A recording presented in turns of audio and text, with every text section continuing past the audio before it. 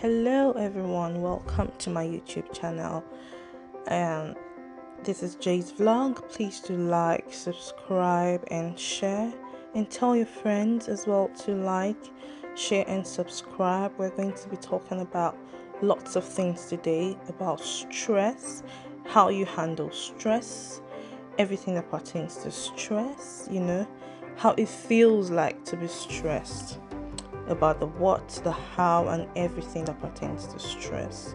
We all go through difficult times, and it can be a healthy reaction to feel negative emotions when facing challenges. So, what is stress? According to the National Health Service in 2021, in simple terms, I'll just say stress is the body's reaction under pressure. And some researchers have proven that stress can be motivating and help us achieve things in our daily life.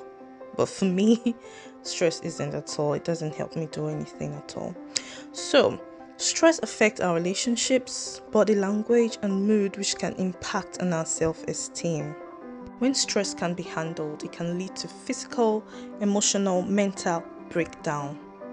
Yes. And on these symptoms of stress, you can see the physical, emotional, mental, spiritual, and relational breakdown, which can lead to lots of appetite, colds, headaches. These are the symptoms you can get when feeling this way. So you have to understand it first for you to know what's happening to you. The first step is to understand that, okay, I'm stressed. So these are the symptoms: appetite change, colds, anxiety, bad temper, irritability. And nevertheless, the causes of stress vary from person to person. So the symptoms person A will get when stressed will be different from what person B will get when stressed. So what can trigger the stress?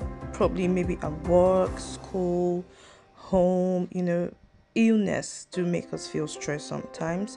Sudden events like maybe you're pregnant, something happened to you. This can result to stress, and they can have a great impact on our life and daily activities as well. So now let's dive into possible causes of stress. First of all, I would just like to talk about experiences, or rather upbringing. Sometimes when you think about what has happened to you in the past, it triggers so many things. It triggers emotions. With that, you can be stressed as well. So difficulties in relationships or personal lives, unexpected or big changes like having a baby. I'll be talking about that sometime. Or starting to care for someone very close to you, probably your brother, mother, someone really, really, really close to you. Might be your child as well. Another one is moving houses. So moving houses can really, really be stressful and impact on our stress. Debt as well. This one is like, I think everyone has actually been in this situation one way or the other. It's really, really draining when you start thinking about all the bills. Oh my god, it's draining.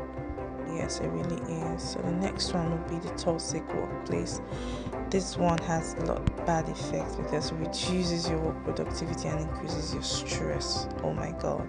The toxic working environment can be detrimental to your physical and mental health. For instance, your boss sets unrealistic expectations and wants you to do something so fast, and it's really unrealistic. Wow, that's a sign. And maybe your boundaries also at work is not respected, and you regularly think about quitting your job. So you have to rethink this twice. Yeah. So now we're going to be talking about stress management. Yes. First of all, like I said earlier, if you're stressed either by your job or something more personal, so the first step to identify anything or to feel better is for you to understand the cause of the stress. Understand what's happening to you. That's the first step. So like the most unhelpful thing you can do is to turn to something unhealthy to help you cope. No, it's not good.